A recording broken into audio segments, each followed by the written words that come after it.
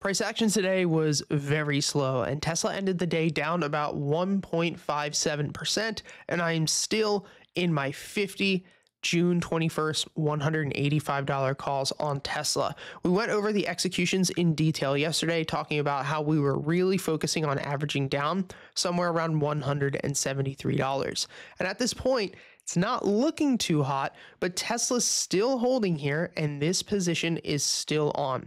You guys are going to see that we get this break of structure, as we talked about, as we push through $180. So once we came through, bounced off of earnings and took out this previous high, now we're looking to start to go into a potential reversal of an uptrend. So what we've been looking for was this potential reversal back into 180 and that potential move up, but instead we've actually got a retracement back down into the 170s.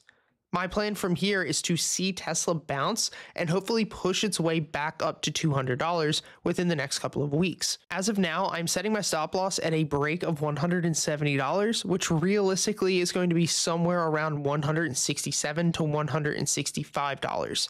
And my thought process is that once we break under that level, then we have a very high chance of filling this gap back down into the 140s, and there will be no reason for me to be into this trade anymore.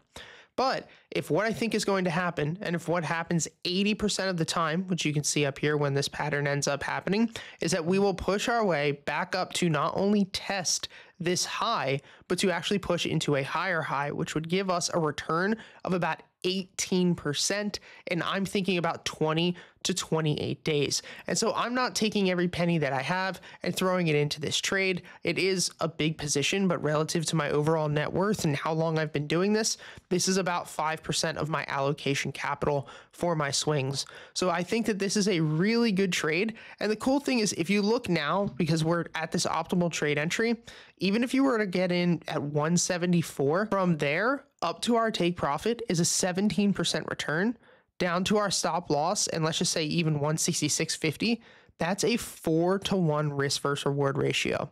So that is very solid. If you guys want to trade with me each and every single day, get access to all of my real-time alerts, learn our exact strategy that we use each and every single day, you can go ahead and check out the link in the description. Thanks for all the support, guys. I'll see you next time.